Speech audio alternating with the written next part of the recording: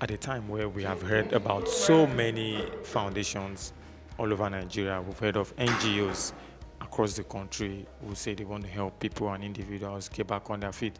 We have heard about a certain Biodun Ibikunle Foundation, which helps startups, entrepreneurs, and of course schools and kids in some of these schools. Their vision is driven by a directive by the Holy Spirit, and of course they are following through with this vision till the end of time. My name is Damilaro Konla. You're watching Legit TV. I want to find out from this foundation what they do, why they're doing what they are doing, and how much they have invested in it so far. I also want to find out if they plan to stop anytime soon. Keep watching Legit TV.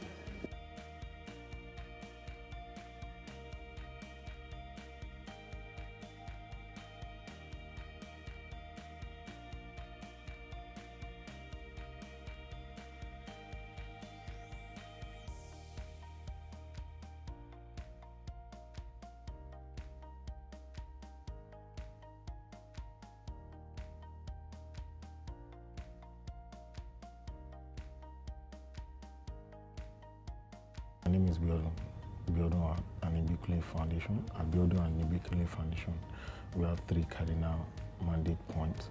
That's to empower entrepreneurs, drive educational support, and also health. But the main key areas of focus now is entrepreneurship and education. Why did you decide to do something like this? People who run NGOs for different reasons, maybe for personal gains, or why is that? Okay, the experience dates back to my executive MBA program in Ife. That's where my entrepreneurial journey started from. I finished from Ife Masters, but during that program, because for that program to happen, we have to journey from Lagos to Ife every weekend. And basically we have to go through private bus arrangement and like a corporate bus transport system. So we have two bus locations in Lagos, one at Maryland, the other one at Oregon. So the experience of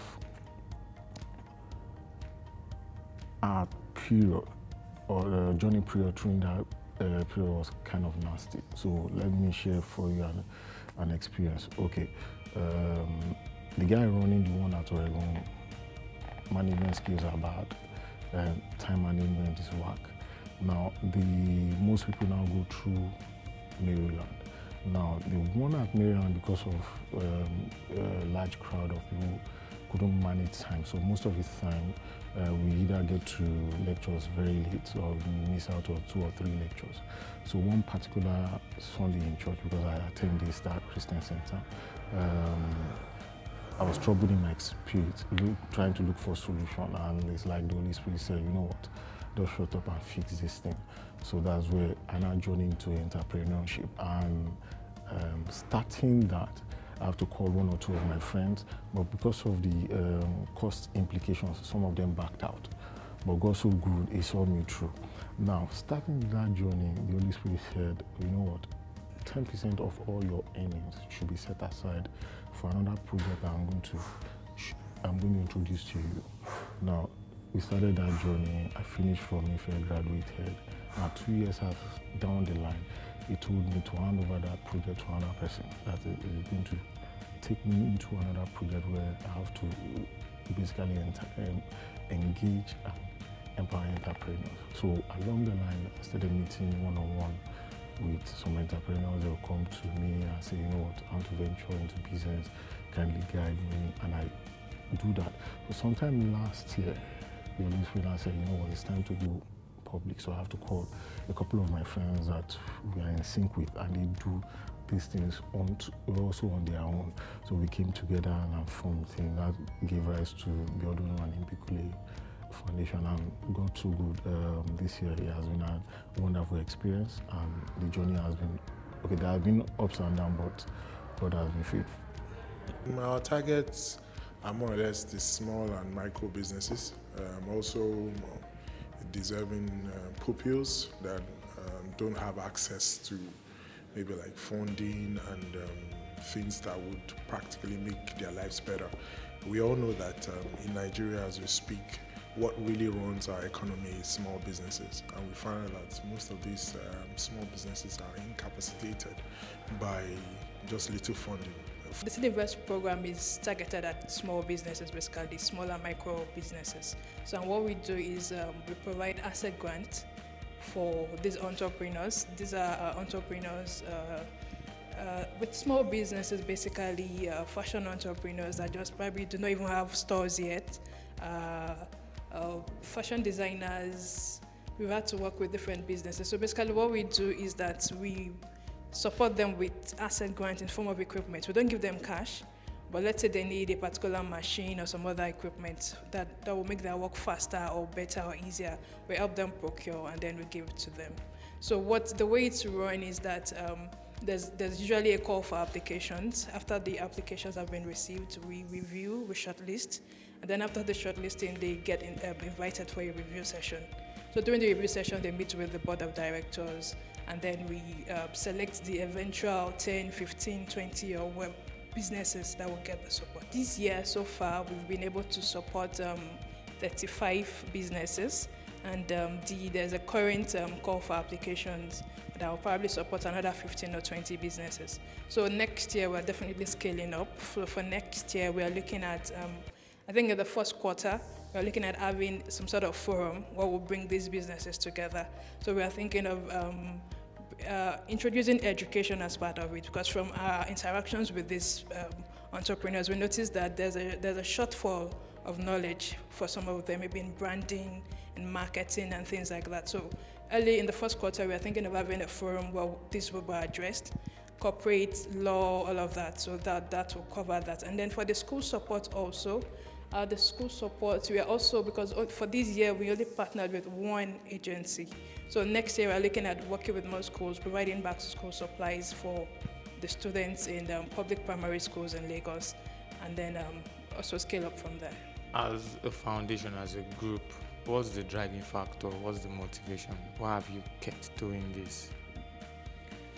Testimonials are very important to us. You know, when you hear people's success stories, when you hear how their businesses are being transformed, how their lives are being transformed, you know, people, it just doesn't go, it goes beyond what we do at the City Event Review session.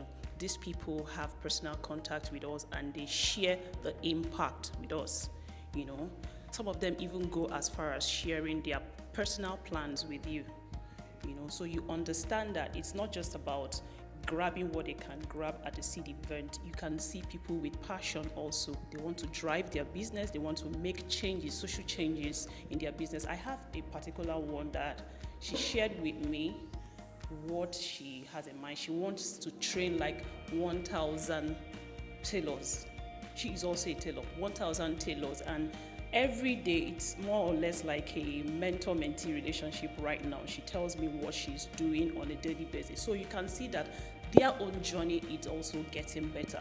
So for me, it goes beyond what we do at Biodun Ibikunle Foundation, assisting them, because just like my other director said, it's a ministry. And when you impact these people, you're impacting the generation. So what's in it for you, for the organization? Because I believe even if it's a non-profit organization, there's probably something in it for you. Maybe you're looking to get a grant, or maybe you're looking for an appointment, or maybe you're sort of looking for something. What's in it for you, actually? Well, just like my president said, it's a ministry. It's a ministry for us. He was divinely spoken to. And for me as a person, coming into this project, also it's a ministry for me. Because for my own personal business, it's a ministry. What it means is that it's not a coincidence that we are into this. Fine if grants come later and all these things, but we are in it because we are doing what God is telling us to do, to impact our surrounding, impact our people, impact people who are less privileged in terms of, what will make their lives better. So it's not generally because we're looking for someone to come and tell us that we're doing a good job, or someone to come and say, okay, because this is what you're doing, this is what you get. No, we are doing it because it is our ministry. It's what we have been given to be able to impact other people's lives. And not forgetting, just like what my president said, that when you get pushed by just a little bit of support or assistance, you can do the unbelievable and unthinkable. So for me and for my team, my team, it's for us to be able to impact people in our own generation and see how best we can make the best, out of our lives. That's basic.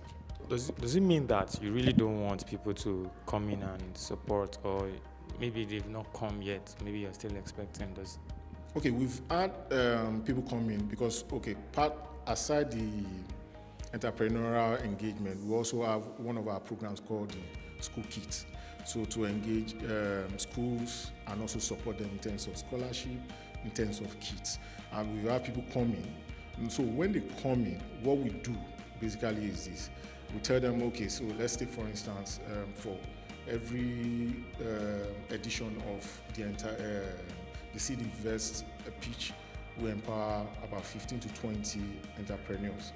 Now, if we see someone that is willing to come to join force with us and also to assist, what we do is to add to what we are not going to ask the person to transfer any money into one account. What we are going to say per time is that, okay, out of this 4 edition of the Seed Invest program in a year, maybe a corporate body or an individual can take one slot. However, that will not stop what we are doing. It will add to it. So if we are doing 20 before, now we'll be doing 40, we'll be doing 50 and more like that. We are not stopping anytime soon. So it's going to be a going concern stuff. The mandate is not to stop for a season. The mandate is to engage. Now, along the line, we might transcend into other, because those businesses will go into an emerging businesses. We might take them up to say, okay, we are going global, because one major vision for us is to take those businesses global. So we are not stopping anytime soon.